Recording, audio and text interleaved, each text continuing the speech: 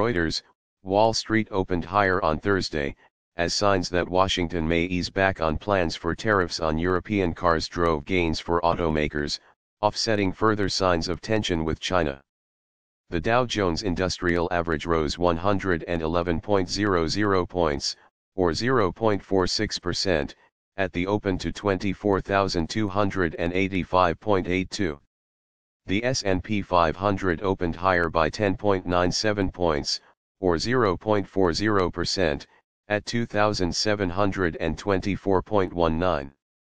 The Nasdaq Composite gained 47.98 points, or 0.64%, to 7,550.66 at the opening bell.